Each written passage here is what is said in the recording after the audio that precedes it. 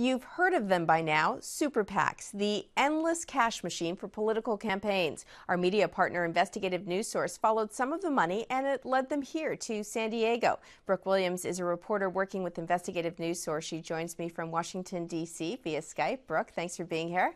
No, thank you for having me. Now, how many super PACs did you discover based here in San Diego?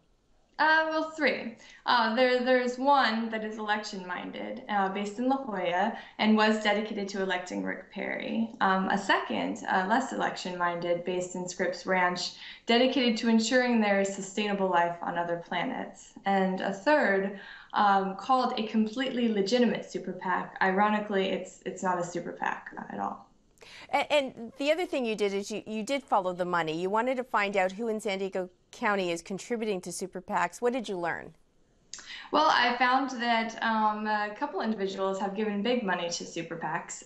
First, Doug Manchester, who purchased the Union Tribune, now UT San Diego, gave $25,000 a few months before the purchase to Restore Our Future, which was dedicated to electing Mitt Romney.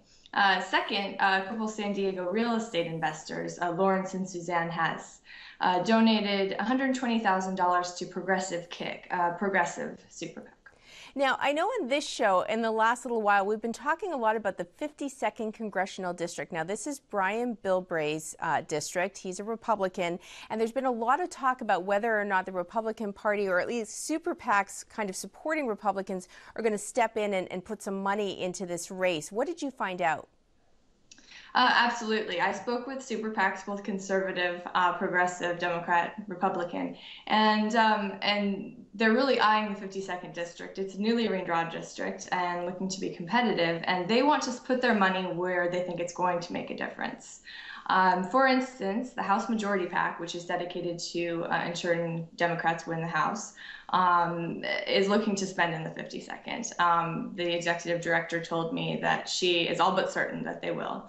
On the conservative side, American Crossroads, which has raised $18 million, is eyeing the 52nd district, a little more hesitant to discuss strategy, but we have super PACs getting ready to spend big money on advertisements in San Diego.